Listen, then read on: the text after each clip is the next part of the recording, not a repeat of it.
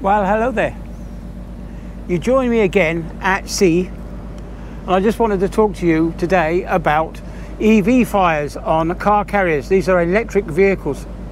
Now, they with an electric fire, such as one of these cars, these electric cars, is you can't put them out. When they burst into flames, they produce their own oxygen. So you can't put them out, no matter how much water you put on board. The only thing you can do is to stop everything else around it catching fire.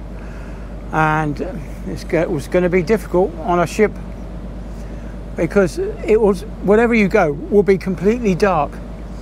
And, and if they've turned the ventilation off, the whole place will be full of smoke. So you can't go in there without heavy firefighting equipment.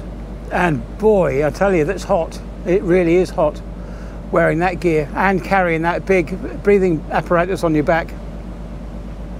But yeah, what'll happen is all the smoke will have laid a layer of black slime all over the lighting, so it will be completely pitch black, and if it's full of smoke, you won't be able to see one foot in front of the other, even with a torch. So it would have been an absolute nightmare.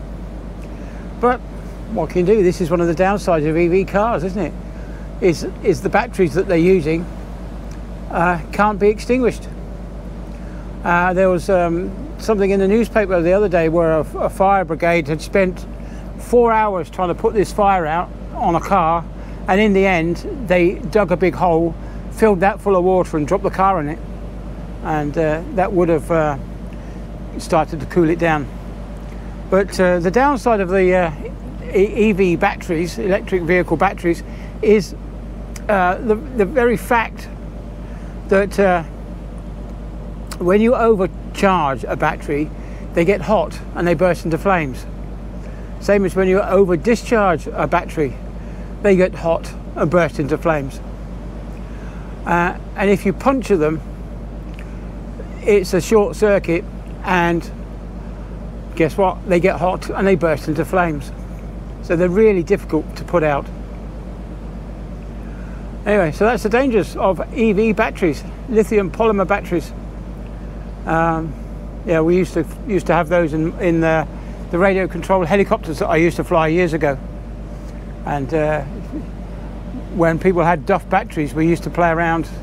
This is in the middle of a field somewhere, and they used to poke, I didn't do it, but somebody else poked a screwdriver for a battery, and they shoot a jet of flame out the side, you know, a good 3 or 4 feet. Yeah, so that's the dangers of EV cars, especially on board ship. It's not so nice. Anyway, see you all on the next one. Bye then.